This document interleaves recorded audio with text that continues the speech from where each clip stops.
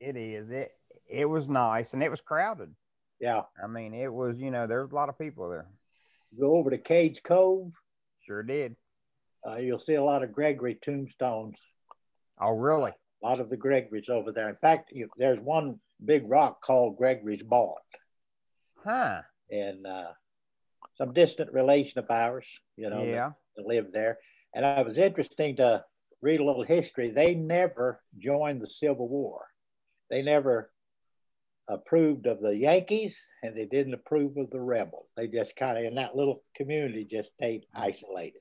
Well, and that's very isolated anyway. It I is. mean, that's I tell you, some of those old cabins, I'd walk out of there and think about somebody years ago walking out there with a hot cup of coffee and looking at that terrain and up to that beautiful sky. And that'd be the way to live now. oh yeah, yeah, yeah, that's true. Now there's three old churches back in there. There's a Yes, primitive, one's primitive, one's missionary. one's missionary, and then I think there's a Methodist. Yep, yep. I think, But and I. if you go to the graveyards on the old primitive church, Mm-hmm. you'll find Gregory's and all those names. You move over to the missionary, and you'll also find the names over there. So I'm Oh, sure it really? came during that time of splits. Yeah, yeah. Well, I'll tell you, it's something to see. I mean, it Yeah, is. it is. It's beautiful country. It is indeed. It is indeed. All And of my you're right. folks came from Kentucky originally, Mhm. and we always just loved the bluegrass of Kentucky. Oh yeah. Oh yeah. Yeah. It's just pretty, ain't it? Yeah. Oh yeah, I enjoyed it. Oh. And we saw several bear down Yeah. there. So, but you're right to step out on that porch with a cup of coffee and have that view. Yeah, and that's something. Ah, That's what just hit me was you're right. that'd be a beautiful way to wake up in the morning. That absolutely would. You ain't a kidding. You ain't a kidding. Amen. And it was like I said, it was. But I think everybody was. Apparently, people like to look at the leaves. Yeah. So there were a bunch of them down there taking pictures of leaves. So yeah. Mm. Yeah. One time I went there and I thought about renting a bicycle. You can rent bicycles, and drive through that Caves Cove, but I didn't figure my legs would take it. That's a long. Well, it's 11 miles. Yeah, it's got a few hills. There is a few hills. There was one couple that was walking it, but now this old boy was driving Yeah, I did the same thing. it. Me too. Yeah, yeah, yeah, yeah, yeah. I kind of know my limitations, and I wasn't about to walk 11 miles. So, mm. I don't see John on there. Is he on there? Yeah, I'm Yeah. here. Oh, there he is. Well, Yeah, I'm there. there's two Johns. Mm. Yep. Two Johns.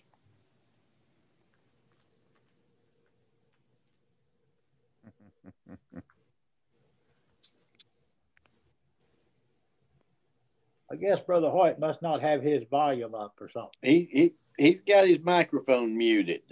Brother Okay. Hoyt, your microphone is muted. Um, I don't know whether yours is at the top or at the bottom, but if you want to talk, you need to unmute it.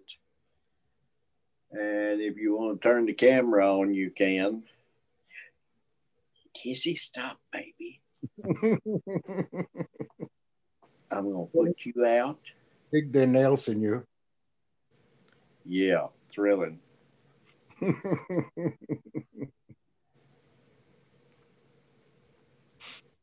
As she Oh, rubs her head against your chin. yeah, she's daddy's girl.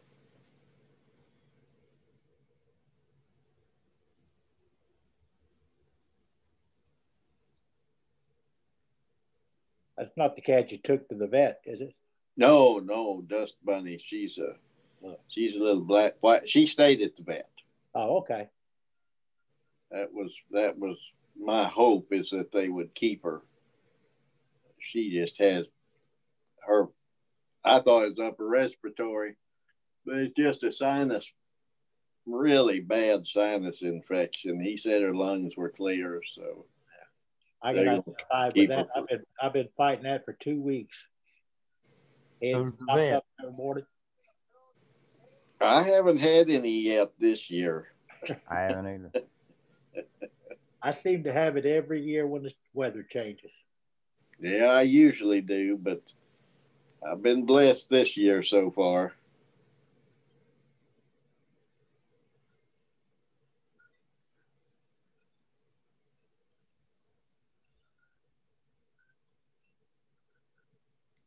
We had a lime plant in my hometown, do bagged lime. And I had a cousin that when they'd come into town, it'd take about 30 minutes for her to stop up from the lime. The lime, yeah. Those of us that lived there never thought anything about it. Is that right? When I had a print shop, we used alcohol in our water. Hello. Yeah. And people would come into the shop and they said, "Ooh, how do you stand in here?" And I said, "What? That smell?" I said, "Stay in here long enough and you won't ever smell it." Nope, you will not. About the only thing I have to wonder if I could get used to would be a paper mill. Oh man, they are gross a half mile away. Isn't that the truth?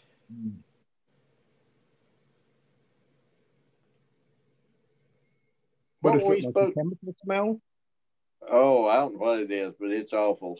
It's a paper coating plant that stinks like burnt cabbage. Oh, Ooh, that is bad.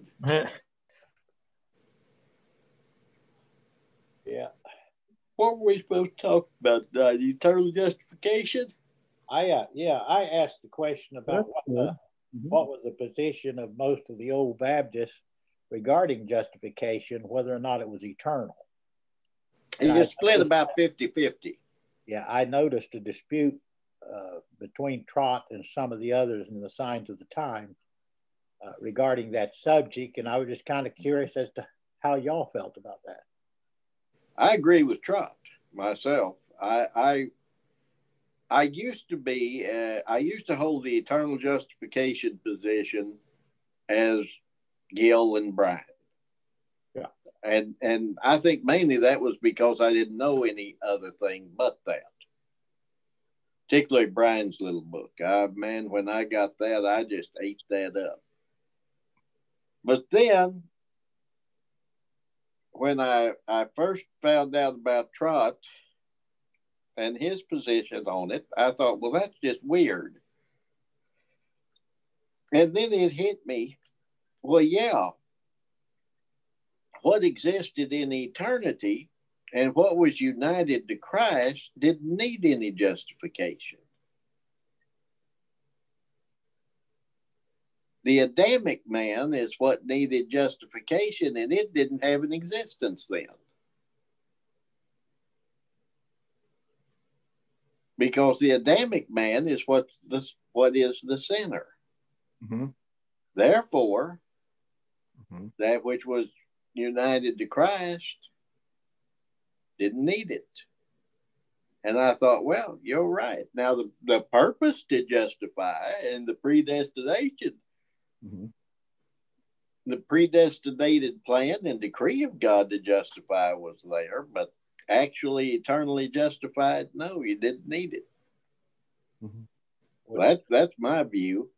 Agreed. Now, Dudley, I think, took exception to him. Did Gilbert Beebe?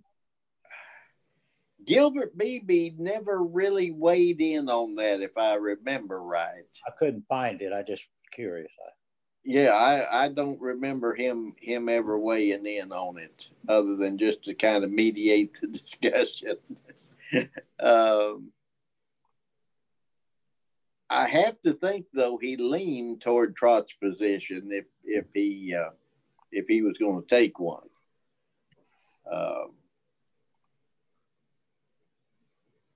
Because the only thing I know that they disagreed on was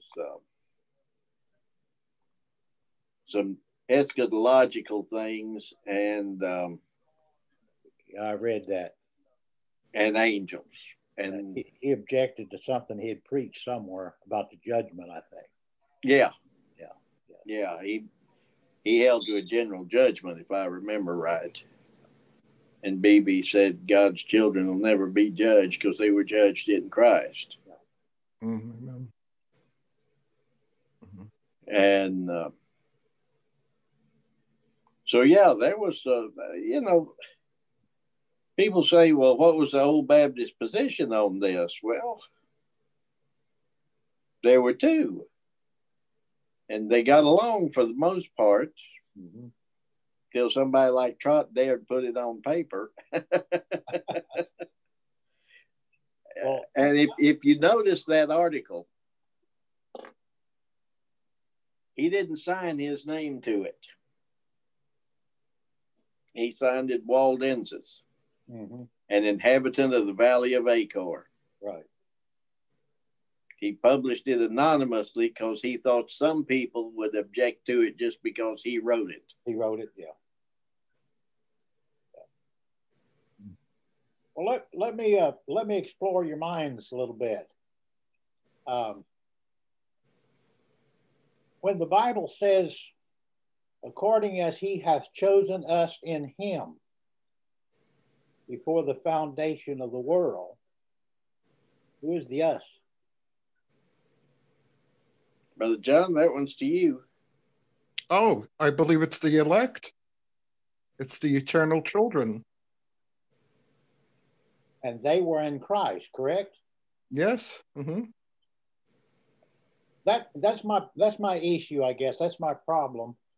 I don't quite know how to fit eternal vital union, and the operative word to me is eternal, mm-hmm. with a justification that is, I don't know the proper word here, but mm-hmm. a justification that is brought by faith. Mm-hmm.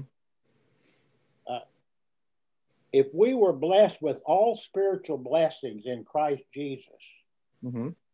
would not justification, which is merely, I think, the application of Christ's righteousness, correct? Mm-hmm. Yes. Mm-hmm. Well, it says that we're justified by his blood in Romans. That's true. That's true. Yeah. Mm-hmm.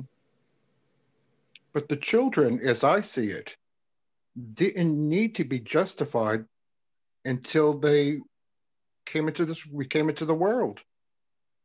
The eternal children. And what one of the things that both Trott and Wilson Thompson hammer on is that justification is a forensic legal term. Okay. And therefore, if there was no law breaking, mm-hmm. then there's no need of justification. If there's no sin, right. There's no need of justification. Right.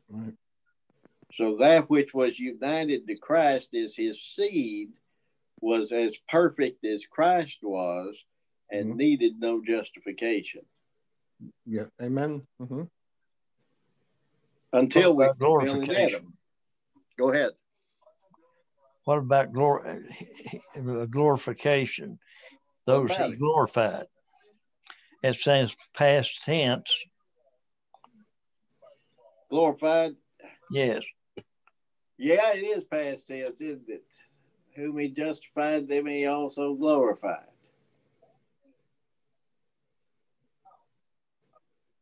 Well, concerning faith, okay. Let me. We'll get to you. faith. That's kind of next. Go ahead. My issue is that there's an act of faith. We believe sometimes. Sometimes we don't have any at all. Right. So that can't be the faith that justifies. No, absolutely not. We're justified by the faith of Christ, not faith in Christ. Right. Amen. I agree with that, but we receive the knowledge of it, right, through an act of faith. But there again, is it our faith, or is it Christ's faith imparted to us that receives it? Faith he gives us to believe it. Grateful hearts his love to prize. Right. I agree with that. As the hymn writer says. Right. You know, we can rightly call it our faith, just like because it's given to us, but it's still his originally. Yeah, it's a gift from God, very clearly. Absolutely. It's got to be, or we're in trouble. Right. At least I am. Y'all may have faith. I don't. I don't. If I did, it wouldn't be worth much. But. Yeah, I have a problem. My brain's a little thick, always has been. But I have a problem reading those scriptures, such as who has saved us and called us with a holy calling, not according to our works, but according to his purpose and grace, which was given us in Christ before the world began. Right. All right. Did that seed in Christ need grace? I run into a problem in my mind. Maybe I'm thinking of it too hard or too much. Well, we're good at doing that. The human nature is. Well, let's say this, and maybe we can piece something together here. Andy, get your tail out of Daddy's face. It was an act of grace by which we were chosen in Christ. Yeah. So therefore, we were given by grace and in grace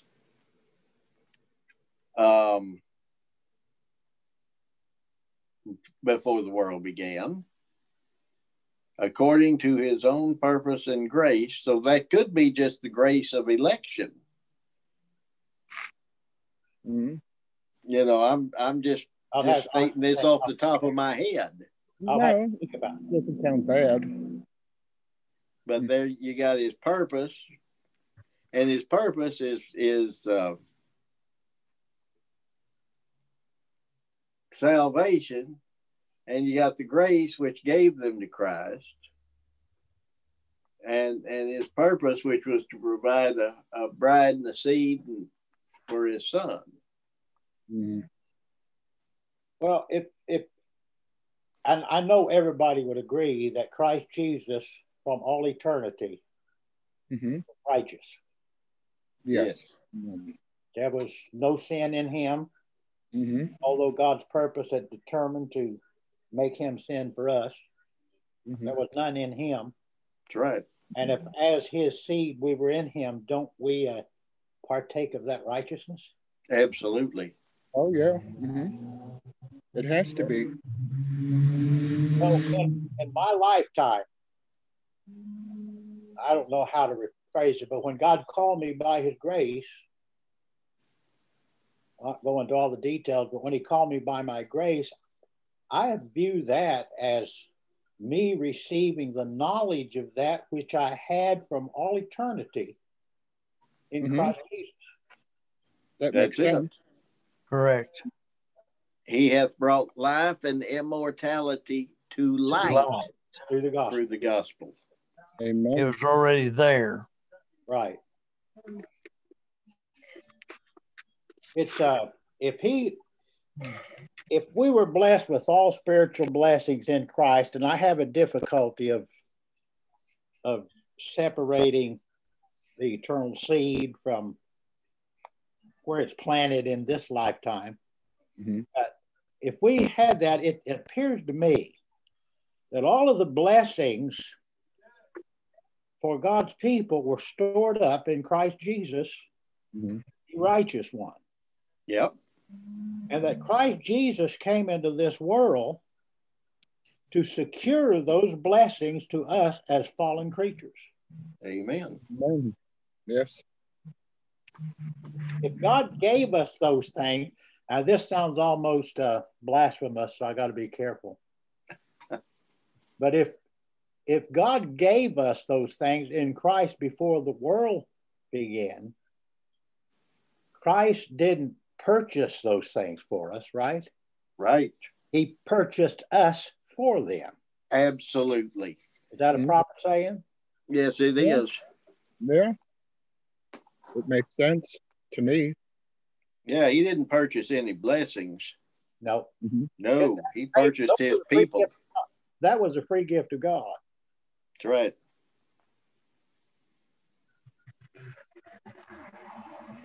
Well, I have to rethink, but at this point, I still believe in eternal justification. I can't speak for any of these other brethren, but I won't cut you off because of it. I won't either. A guy once told me, I said something about eternal justification back in the 80s, I guess it was. And preacher, and he looked at me and said, "You believe in that?" I said, "I sure do." He said, and I'll use his word, "Then you're a stinking hard shell." And I guess he thought that would offend me. But I accepted that, and I told him I accepted that. Not a bad thing, is it? Yeah, a stinking hard shell. Stinking hard shell.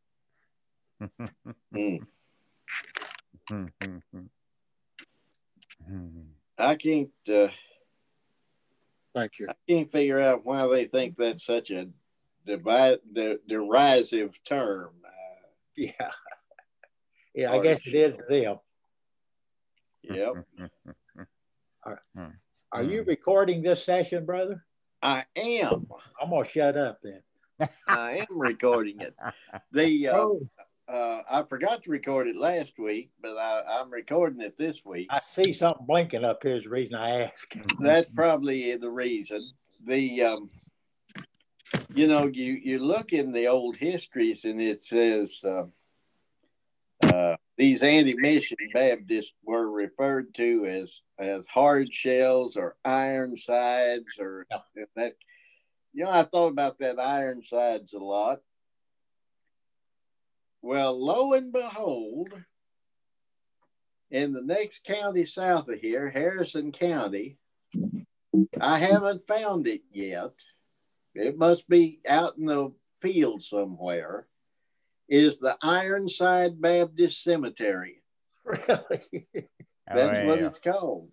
And that's the only time I've ever seen that in a reference to a church or a cemetery or a meeting ground or anything like that. So I had a book in my library about the history of the Baptists in Southern Illinois. Achilles Coffee. Sir? Achilles Coffee. Yeah, and they even call them Whiskey Baptist. Yeah. Well, here's your one. Woburn, Massachusetts. There was a church that existed up there through the early 50s, 1950s. The Old School Baptist Church of Woburn, that's north of Boston. It was part of the Maine Predestinarian Association. And so I call up there to the library at Woburn or the Historical Society or someplace. I think the library, the town library. And I say, do you have any information about the Old School Baptist Church that was there in that town? And she said, never heard of an Old School Baptist Church. I said, really? I said, well, it was there up until the early 50s, and I named some of the later pastors. And And we got talking, and it was originally called the something Independent Baptist Church. But then she says, why, you mean the Jug Baptists. Young Baptist. The Jug Baptists. I heard that term too. I said, probably. Yes, that's probably just what I mean. I know in that history in Illinois, they were known as regular Baptists. Yes. Yeah. Thompson always called himself a regular Baptist. I didn't recall that. Yes. He never called himself anything other than a regular Baptist. Parker never called himself anything other than a regular predestinarian. He added the word predestinarian in his. I was really surprised. I reread that Coffee not long ago, and he doesn't mention Parker at all. Right. That's the one. He in that particular book, he showed how the Baptists split in 4 different directions. Because it was during the time of the abolitionists and Yep. several things going on, and he was at the time he wrote the book, he was the only living person that attended the last association meeting when it split 4 different ways. Mm-hmm. Really? Yep. You had the Abolition Baptist, you had the Missionary Baptist, you had the I think the regular Baptist, and then you had the Means Baptist. Yeah. Were the Campbellites involved in around there at that time? Because it was later. Yeah, it was later than Campbell. Right. They's already gone. Yeah. In fact, Parker even said that he didn't have many Campbellites to oppose in Illinois. Wow. That he all of that was in Tennessee and Kentucky. When he published the paper, Campbell himself took notice of him. And there were several articles in the Church Advocate against Campbell. Right.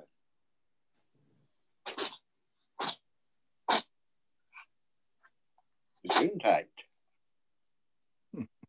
You get to go next.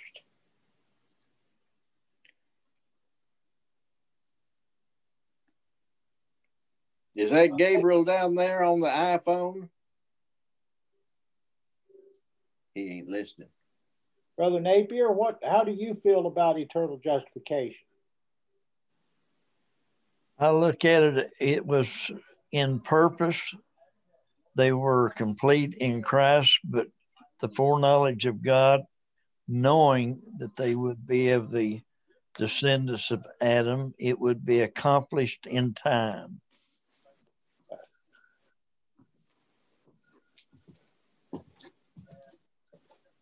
I don't have an issue using the term eternal justification, but there has to be a reality to the doctrine, in my opinion.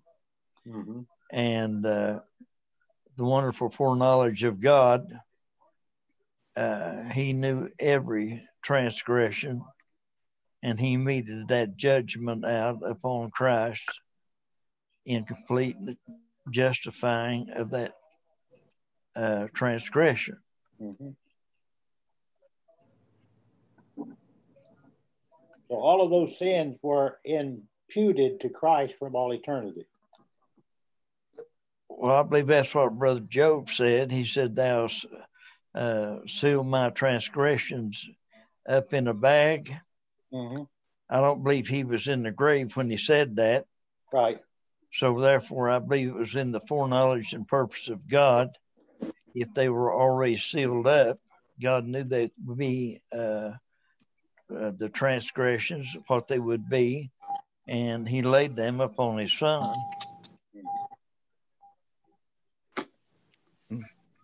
What if anything is in my thinking about the Old Testament saints such as Abraham? Okay, We know that Christ hadn't died, but yet it was by faith. And I think that's probably the object of faith. He viewed Christ and was given the faith to believe on him. Mhm. Yes. But none of that had actually taken. We live on this side of the cross. They lived on the other side. Is there a distinction or difference? Same focal point. They look toward, we look back. One central point, which is Christ. Yes. Well, let me ask you a question now. We'll have a little discussion on this and see what we can come up with. Paul doesn't tell you to look back. He says, I press forward,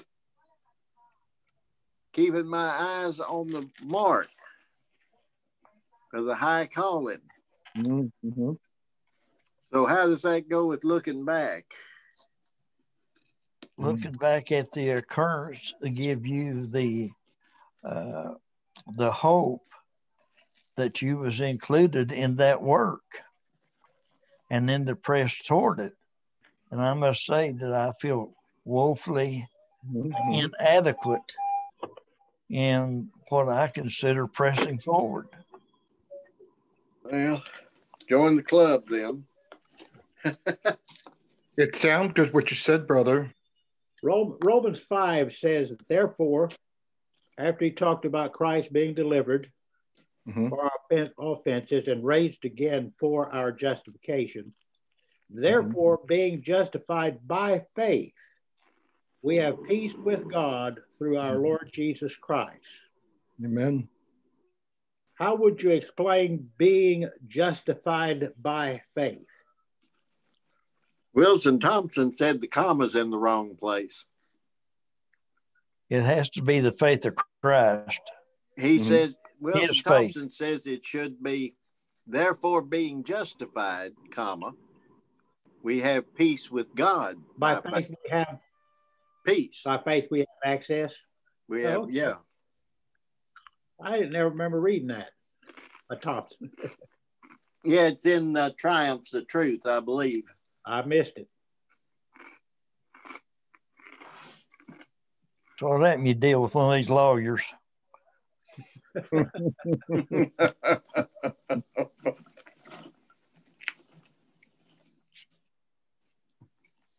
But yeah, he said the comma was in the wrong place. He said look at the context. He said, therefore, it talks about justification there in the chapter right above, and he says that that comma's wrong.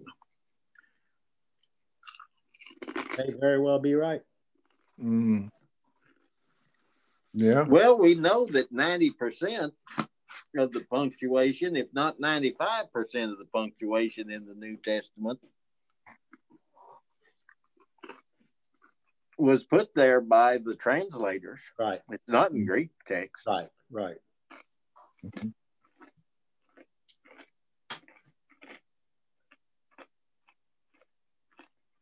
Brother Lackey. Yeah, it could be wrong. Brother Lackey, when you get a chance, I want to get a Septuagint, but send it to my either text or email. Okay. Because if you tell me now, I'm not going to remember what you said. My memory is getting so bad. All right. I can do that. Thank you, brother.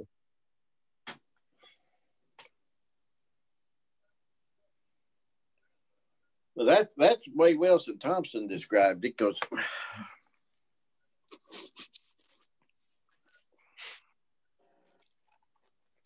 he says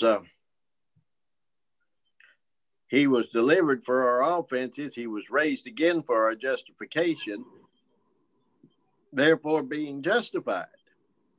He'd already told us how we were justified. Therefore being justified. By faith, we have peace with God through our Lord Jesus Christ. So the faith gives us peace, not actual justification. And that's a good point, I think. Mhm. First time I ever read that, it floored me.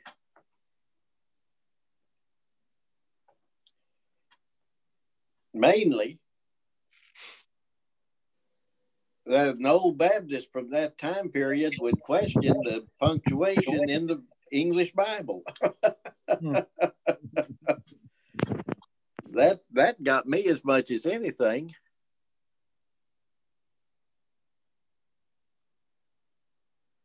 Hey, Robert, on that Yeah. one, it says, I press toward the mark, Mm-hmm. the prize of the high calling. Mm-hmm. I think I'm reading it right now. It says, brethren, that's who he's talking to, brethren. Oh, yeah. I count not myself to have apprehended. And that was proved on the road to Damascus. But this one thing I do, forgetting those things which are behind, is he talking about Moses' law and the Pharisaical covenant then, or the covenant, and reaching forth into those things which are before? So he's pressing toward the mark, the gospel dispensation that was brought in. Is that what that could have meant? That's the way I took it, is forgetting those things which are behind was everything he learned at the feet of Gamaliel. Mm-hmm. Forget that mess. Okay. Yeah. I was reading it there, and that's how I took it. Mm-hmm, mm-hmm. What day did I talk about that? Was that Monday or was that Thursday last week? I can't remember. Oh, really? But I mentioned that text. You did. Okay. I think it was this week. I think it was Monday. Okay. Yeah, I thought that was you down there. Yeah, I'm in and out because I'm traveling, so I'm just happy to be in to hear. Yeah, we're getting ready to go on vacation to Indiana for 3 weeks, so we're just trying.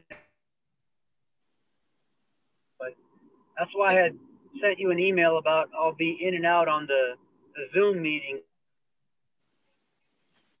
Indiana. I interrupt while you all were talking to say, "Can you hear me?" But I saw that you allowed me in. I don't have a camera, so you're just hearing my voice. That's all right. Hey, happy birthday! Happy birthday to you, Elder. Oh yeah, Well, happy birthday! Oh, thank you. Well, happy birthday. How old are you now, brother? Dirt. 65.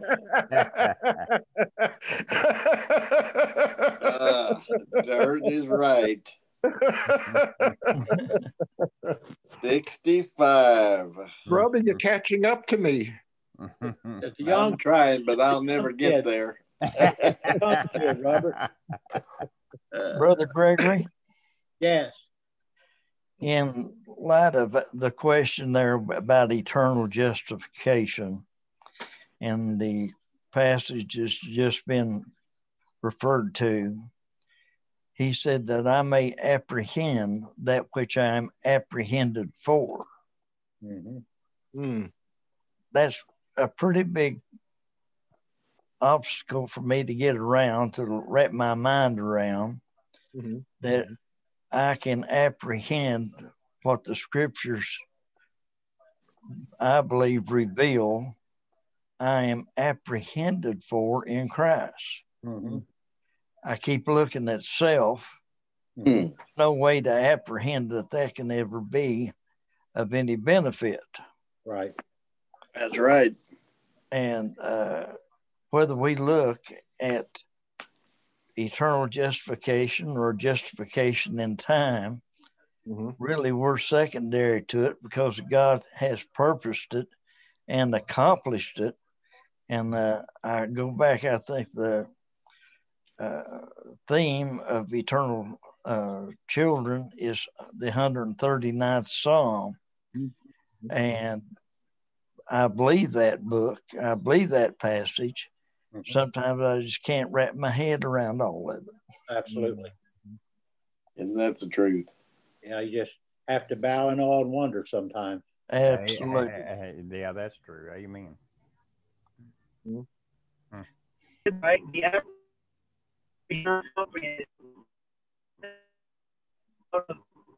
You're breaking up. Especially the ones. Okay, can you hear me at all? Yes, now you're coming through.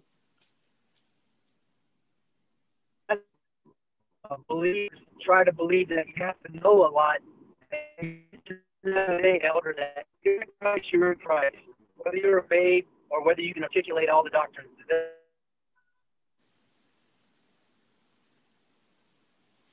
Yeah, I understand. I think what you're saying. We're secure in Him. You know, whether we know it all or we know little. What you know in your head ain't important. Amen. Amen. It's what's in your heart.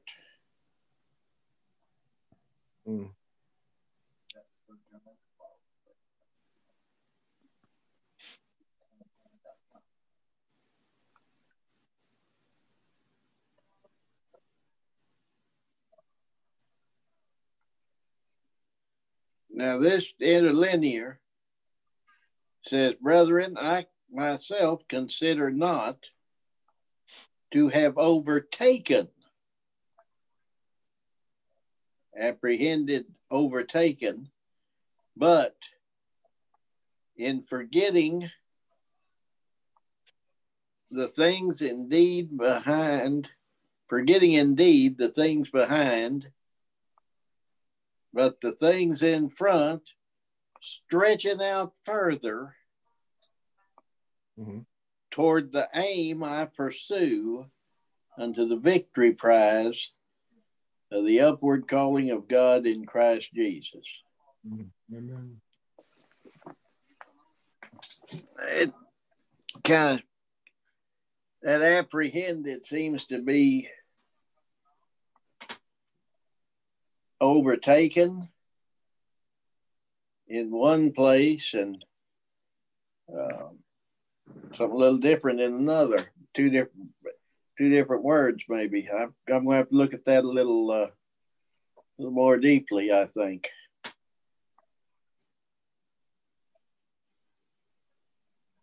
I'm very easily confused. I know that, but I have a difficult time of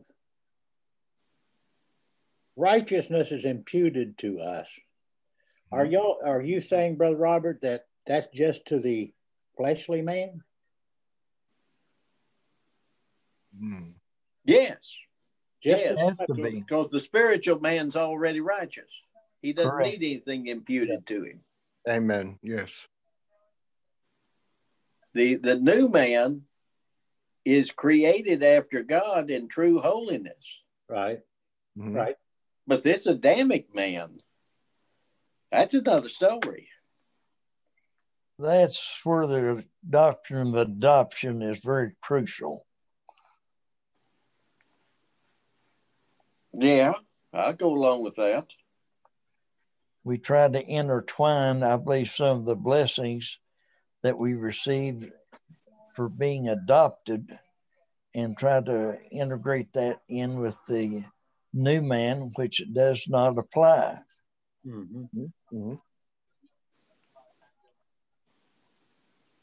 One of the things that I always wondered about for years was heirs of God and joint heirs with Jesus Christ. Big statement. Heirs and joint heirs. Correct. Two different things. If I give Wayne $500 in my will, and I give John $500 in my will, then they are both my heirs. But they are not joint heirs. If, however, I give y'all, all of you, interest, equal shares of that property I have in Oklahoma, and say y'all own that 10 acres together, you're joint heirs of it. Could it be in one of the different offices of Christ? it has to do with the heir and the joint heir. The heir is made an heir by adoption. It's the old man. And the joint heir is the spiritual man that was united with Christ, and we all have a joint interest in everything that Christ has. Amen. But we have an individual interest in the Adamic part when we're adopted into that family on high, and we get the fullness of the inheritance. We're double inheritors. That comes that would come to fruition when we experience the resurrection, correct? Absolutely. Absolutely. The fullness That's when we get it. Yeah. How does the scripture that says that Christ is the heir of all things fit with that? Well, he's the one we're a joint heir with.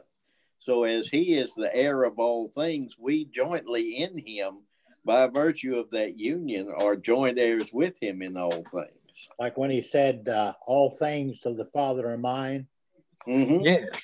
Mm-hmm. There you As go. creator.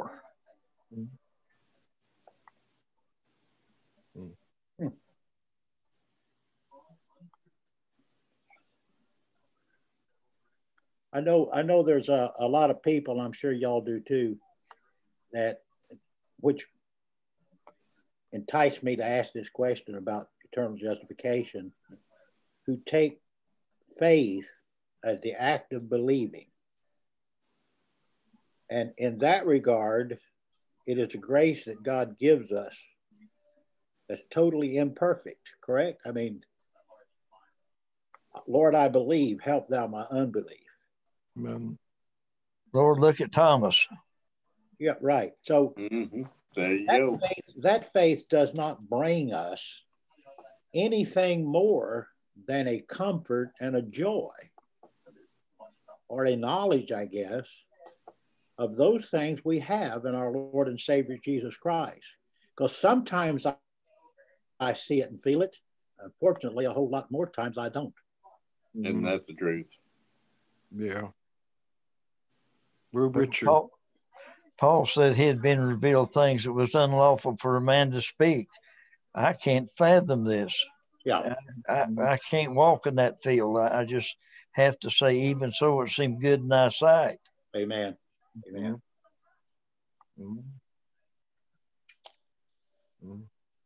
I know faith, they don't believe in your faith is what I'm trying to say, I guess.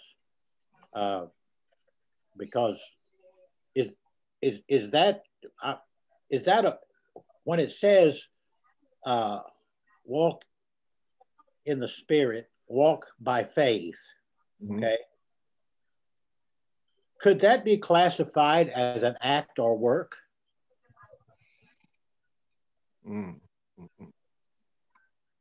Walk in the Spirit. You fulfill not the lust of the flesh, law of the flesh, whatever. Or you walk by faith. Okay? If that's an act, we know that works has nothing to do.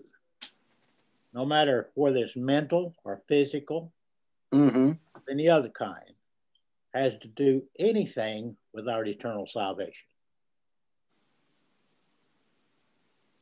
Or at least that's my view of that matter. And I'm so thankful I'm not justified by that kind of faith, because someday I would not be justified at all. Well, that's the truth. But don't you find that's what most people believe? That they are yeah.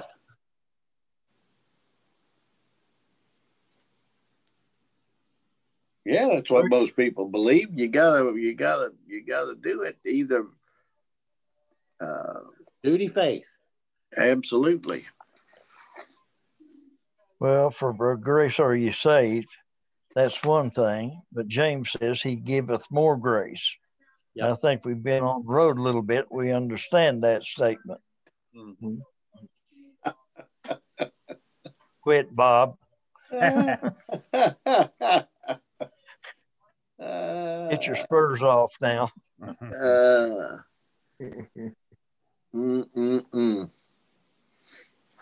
thought,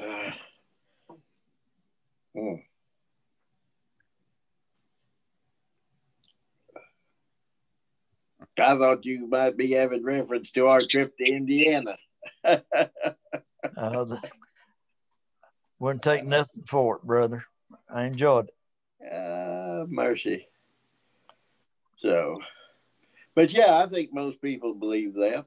I do. I think they want a works doctrine because it's pleasing to the flesh. Mm-hmm. They want to see a result. And they don't want to walk by faith. They want to walk by sight.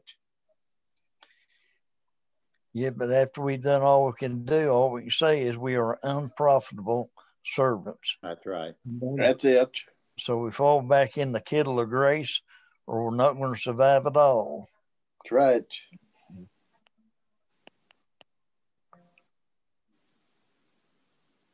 I'd like to just ask one more thing about eternal children.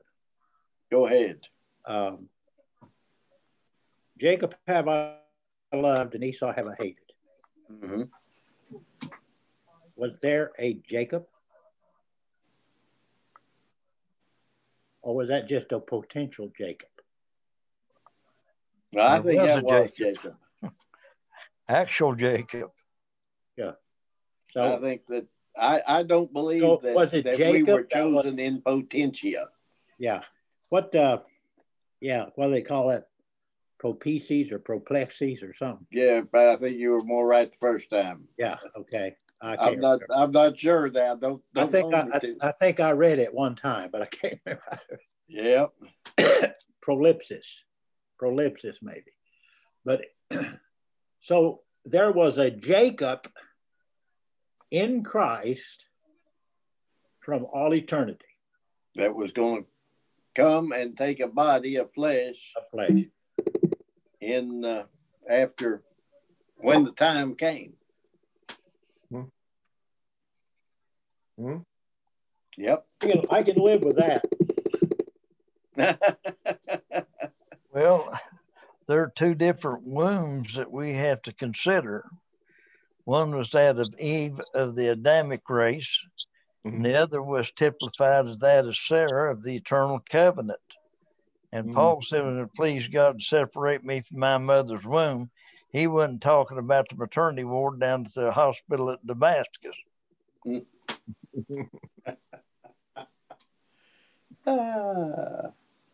Little side joke I heard somebody say this week, I want to be like Saul. I want to be on the road of Damascus. No, Lord have mercy. Damascus. Yes, absolutely. Me too. John, would you repeat what you just said? I'm trying to process that. About the two wombs? Yes. And what you said about that text. That separated me from my mother's womb. You said he's not talking about his earthly mother, right? No. When you say he separated me from my mother's womb, immediately I did not confer with flesh and blood. Mm-hmm. So that was not talking about the corporeal or carnal birth, but that was the making manifest of his interest in the covenant God had in revealing to him as he was one of the eternal children. Amen. That's when Christ was formed in him and made manifest. That's great. He revealed his son in me, not to me. Right. That's a good point, and I honestly never thought of it that way. That's a great point. I hope I'm not in error on that. It makes a lot of sense now that you mentioned it, but I'll be honest, I had taken it to be a separation from his earthly mother's womb, and then the calling by grace. But what you just said makes a lot of sense. It do, don't it? If there's anything there, thank the Lord for it.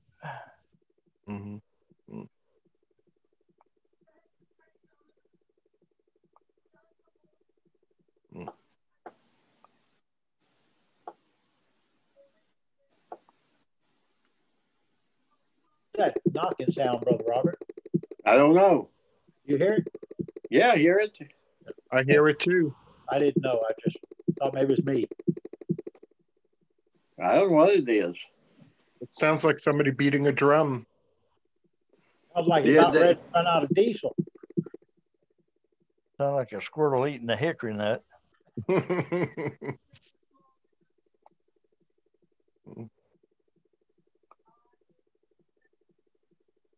I don't know what it is. So. Even got an Indian beat back behind it, doesn't it? Yeah.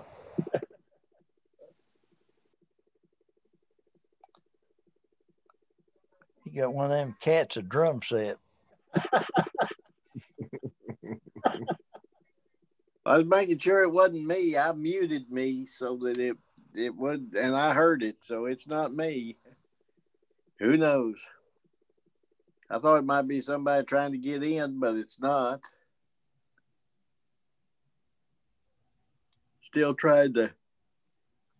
I just hit mine to see if it made a difference, but it doesn't. So.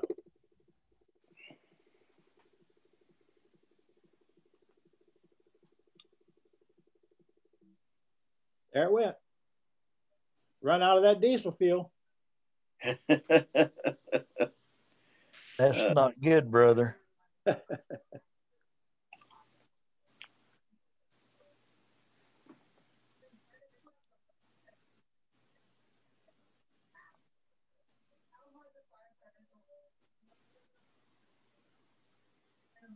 I'd like to pose a question to all of you. What is your opinion on devotional Bibles? Because I went to Goodwill again, and when I walk in, they have a section where they have Bibles and they just give them away. And I saw this big Bible and I went, oh, this is interesting. And normally, if I had to pay for it, I wouldn't have taken it. But I did take it.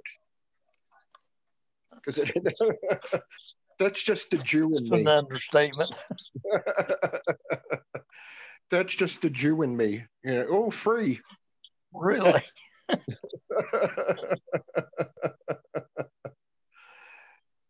Yeah, I never really liked devotional Bibles, but I was curious about this one. And if it annoys me enough, I'll just bring it back to them. You know? Does it have daily devotionals? Is that what you're saying? No, it's going through the Bible in 1 year. Oh, okay. Oh, it's one of them 1 year Bibles. Okay. Yeah, January 1st. It should be all right. I had one time. I can't remember what I did with it. I got mine mixed in with the J.C. Whitney catalog. I had one of those 1 year Bibles. I can't remember what translation it was. It was all right. I tried it. It didn't quite work out to be able to for me to do it, but it was interesting. Well, I tell you what, I downloaded an app on my iPhone, King James Bible. Mm-hmm. You can click the audio and a guy reads it with a very pleasant British voice. Oh, yes. Mm-hmm. It's nice to go to sleep listening to that. Yeah. You sound like the rest of my congregation, brother. You think they go to sleep, huh? Yes, sir. Yeah, the guy say, I must not have preached very good today because Brother Jim didn't go to sleep today. Struck up his curiosity. Yeah, Brother Frank Holland, he was deacon there at Snow Hill Church. Mm-hmm. I never knew a meeting when he didn't go to sleep during the sermon. And he'd tell you sometimes if he stayed awake through one, it was a miracle all the way through. But he'd tell you, he said, it's not because I disagree with you or because I don't think it's good, but He said, I just can't help it. I just sit here and I'm not doing anything, and I just fall asleep. I had a member like that too, that, I mean, 10 minutes into the message, he'd have his head laying on his chest and he'd be sound asleep. There was a story they told about William Gadsby over in England. He was preaching, kid was cutting up in there, and he said, William, sit down. I'd tell your father to sit you down, but he's sitting there asleep. By the way, John Bryan and that book, my brother back in the 70s had that little book reprinted. Yep. And you may know this, Robert, but it seems like to me that John Bryan came over to the USA and he held a week's meeting in the First Baptist Church of Columbus, Mississippi. Really? And it was in the minutes, and that's why Elvis had it printed so he could hand it out to those members of the First Baptist Church to show them what they used to believe. How about that? The first time I came in contact with it. I never knew that Bryan I don't know anything about Bryan's history at all, other than that he was a co-laborer with John Gill. Yeah. Now, I just happen to have Cathcart right here at my disposal.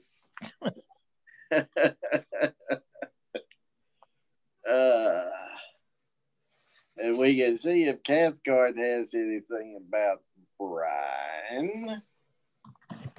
I never did know much about him other than those, and he has 2 paragraphs. Kettering, about 1703. When he was very young, the Savior found him and revealed his love in him. And he united by baptism with the immersed church of Kettering, by which he was called to the ministry. After preaching for a short time in the country, he went to London in 1730 to enter on the pastorate of the church in St. Paul's Alley, Cripplegate. He remained at this position 35 years and left it for his heavenly reward, February 21st, 1765. Huh.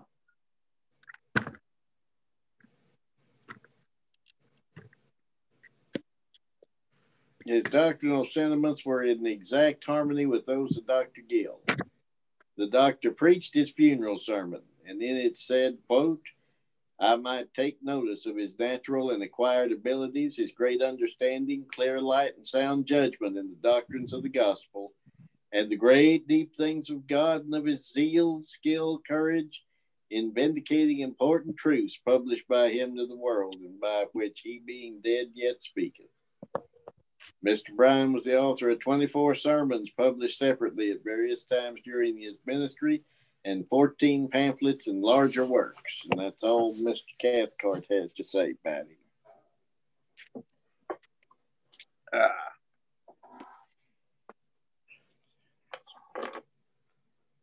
But I didn't know anything about him other than his association with Gill early on. And that little booklet, Eternal Justification. Yeah. And then Brother Pound turned me on to a couple of his other larger writings. That's the only one I've ever read is Eternal Justification. It's been so long ago, I can't remember all of his arguments. Me either.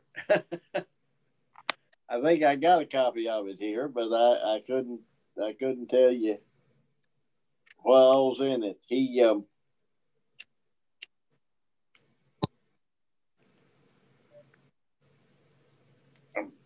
the one that Pound gave me.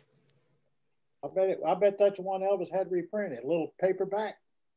No, that's one. Yeah, I got the little paperback from Bill. I got that from Bill Lee years ago. Okay. And I think that is the one that Elvis had printed. I bet it is. And but Pound gave me Bryan's Treatise on Various Subjects, it was called. Oh. And it's about 200 pages, I guess, maybe more than that. I don't know whether I've still got a copy of it or not. He gave me a photocopy of it.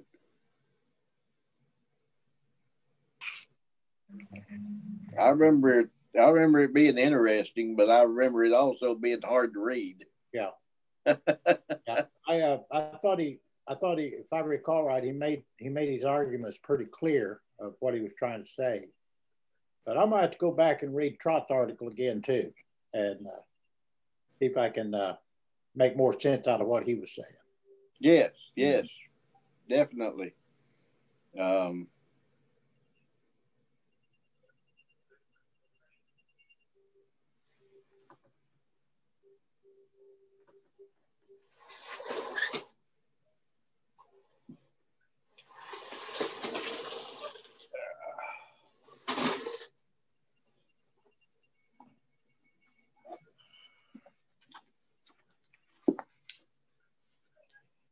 Let's see here.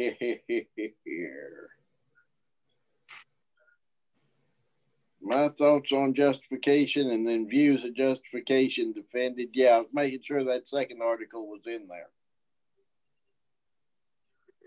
The vindicate his defense of his justification on my thoughts. Now,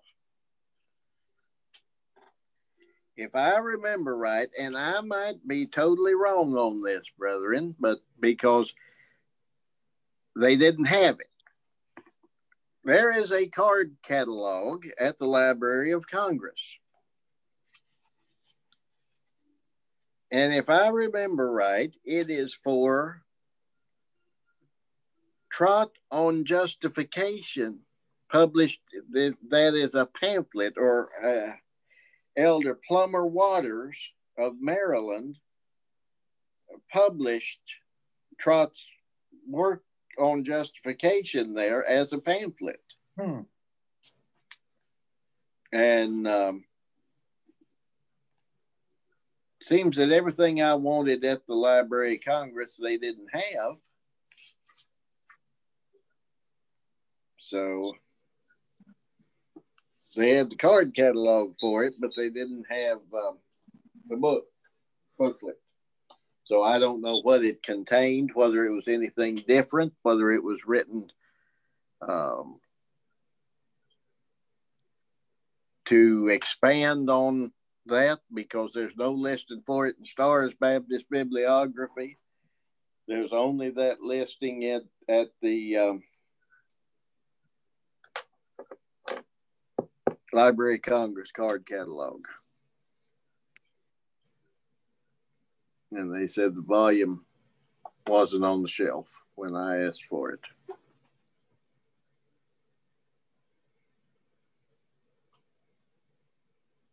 I used to, on my days off, go to Washington, D.C. and go to the Library of Congress. Oh, really? Yeah. They don't have the Baptist bookstore at Rochester, New York anymore, do they?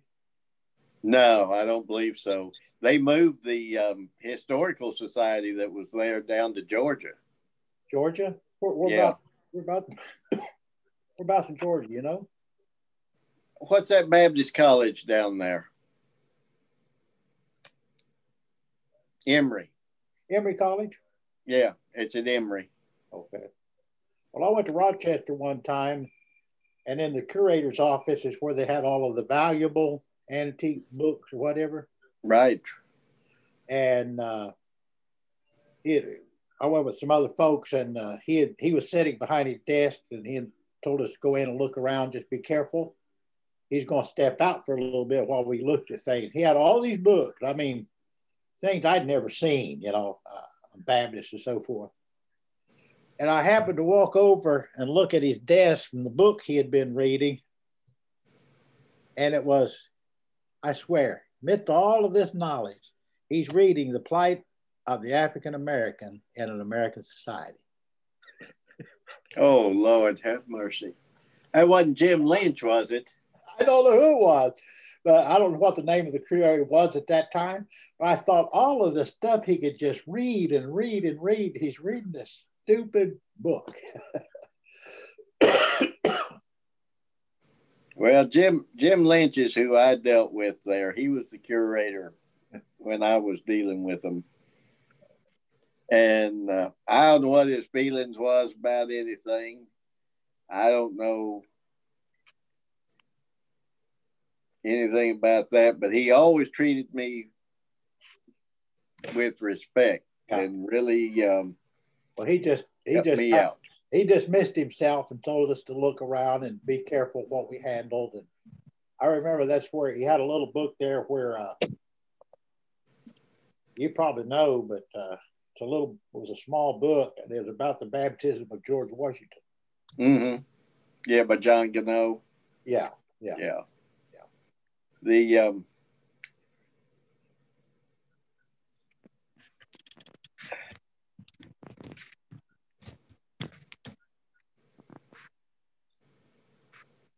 Yep.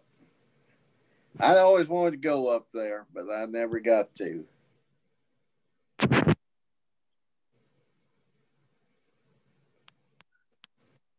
Because when Jim was running it, he was pretty well on top of things. I don't know how it's being managed now. I really don't. I haven't talked to him. So it's now located at Emory University. That's pretty close around Atlanta somewhere, isn't it? I thought so, yeah. Yep. It's about 5 hours from here. There you go. Well, I'm going to call them.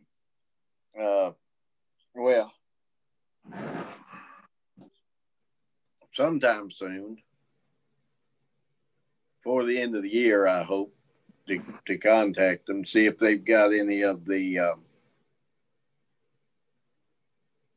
Wabash District Association minutes during the time Parker would have been part of them, and Union Association of Texas during the time he would have been there. I figure Fort Worth Seminary would probably have more of those than Rochester or Emory, but I thought I'd check anyway. I want to believe Wake Forest over in North Carolina had a pretty good library at one time, didn't they? I have been there. I've been there in Louisville. Yeah, I never was there. Went through there many times. I went to the library at Louisville Seminary, went to the library at Wake Forest.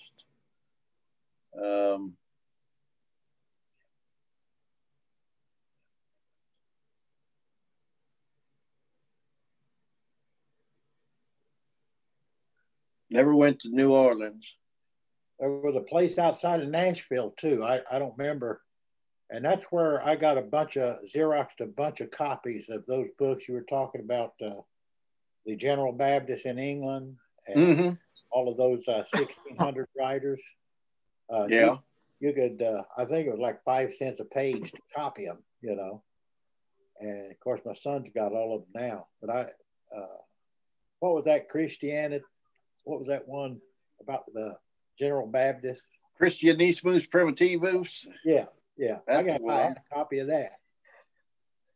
Well, you can download that now. Can you? Yeah. And so you don't have to worry about that. I went to the Historical Commission of the Southern Baptist there in Nashville last year. Yeah. This year, excuse me. That's what I'm talking about. Me and Elvis went there once and made a bunch of copies of that stuff. Well, they got a new policy. They're downtown now in the big, tall building. Uh-huh. And you can pay $10 and copy or photograph anything. Really? Yep. Huh. I wouldn't know when to stop. $10 a day. I'll tell you, I knew when to stop. When the day runs out. when they're getting ready to close. I kept the guy there 10 minutes because I said, "Oh, come on, man! I just got a few pages left in this dissertation."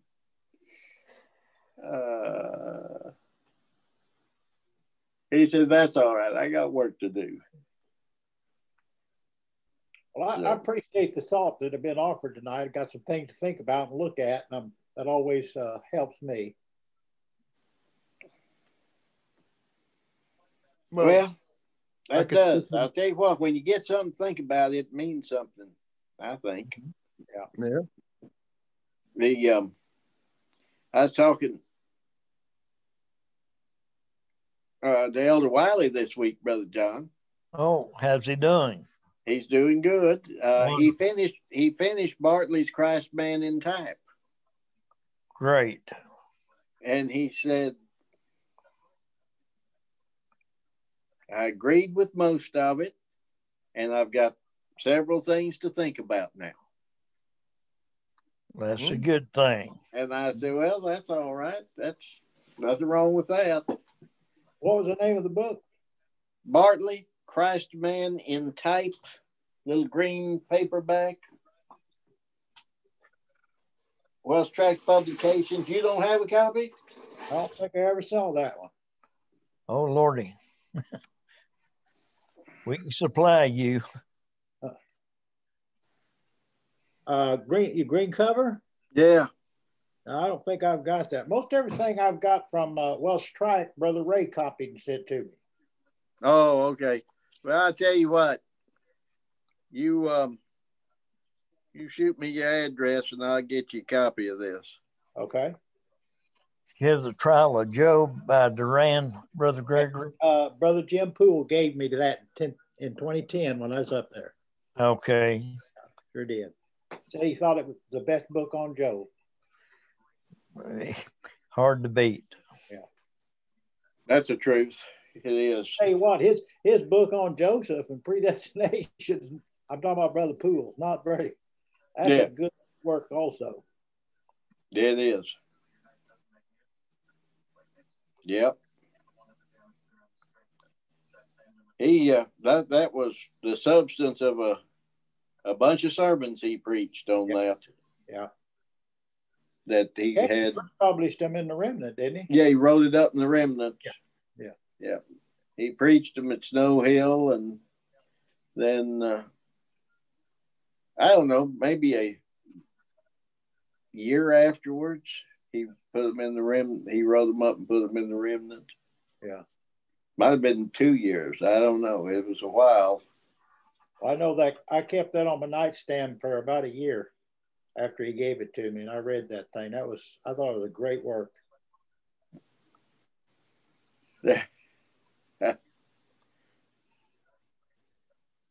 There was a fellow walked in the meeting house 2 months ago at Wells Tract. I didn't know who he was. Come to find out, he lives not far from the meeting house, and he had attended some when Brother Chet was alive, and was glad to see we were holding a meeting, et cetera, et cetera. And he said, asked me if I knew about that little book of gems. That's like, he said, Brother Dirks gave me a copy of that. And he said, I've wore it out. He said, the pages are coming apart. Wow. I said, well, if you think that much of it, you show up next month and I'll give you another copy. And I did. I've got very few left, but I thought if a man thinks enough of it to wear it out, where the pages are coming. If he's got an appetite like that, feed him. That's right. He needs another copy of it. Yes. Brother Dirks, I miss him too, because he always sent me those articles, each week. Preached or what he was studying, and I sure miss receiving those.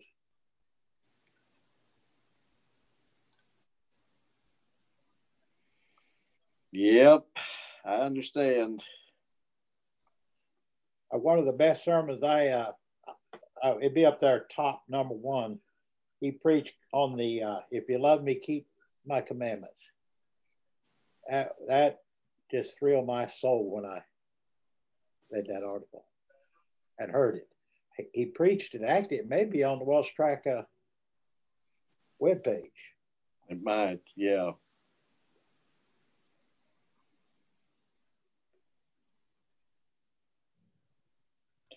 Well, brother, and I hate to break this up, but I'm going to have, I didn't sleep good last night. I didn't sleep at all, brother. Well, I was about the same way. I mean, I fell asleep at about 7:30 in the chair. Yeah. Woke up at 10:15.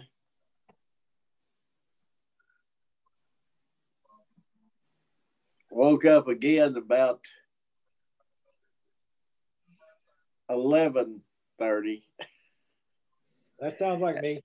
And I don't think I went back to sleep really. I just maybe dozed a little bit. Seems like I always wake up about 4:30 for the night, but they set the clock back. Now it's 3:30. And I don't know what to do that first hour. Well, 3:30 is about my getting up time anyway, sometime between 3:30 and 4. Yeah. That hour, boy, it kills me for about a month. Me too. I mean, I'm convinced that's why I didn't sleep last night, because he's messing with this time. You know, it talks about that in Daniel. Does it? Yeah, it says they think to change times and laws. Oh, yeah, that's right. I thought you were going to say times and half a time. No, they think to change times and laws. Well, listen, Lloyd, brother, good. I want to thank everybody. I enjoyed it. Lloyd Wall said, first time I ever was at an Absoluter meeting down there at Saints Res Church at Dallas. Jim Poole and Peggy and Brother Jim Ward and Elder Lloyd Wall from East Texas. We were all staying there at Elder Morris's. And Brother Lloyd wanted to know what everybody thought about that. They think to change, because this was the weekend that we were supposed to fall back. So he said, you know, that's in the Bible there. They think to change times and laws. Change times and laws, yeah. So, well, I have enjoyed it as well. And Lord willing, we shall do it next week. Amen. We'll see what happens. If I forget, Brother Robert, I hope y'all have a good meeting this coming week. Thank you, Brother Wayne. I hope so too. We'll see what happens.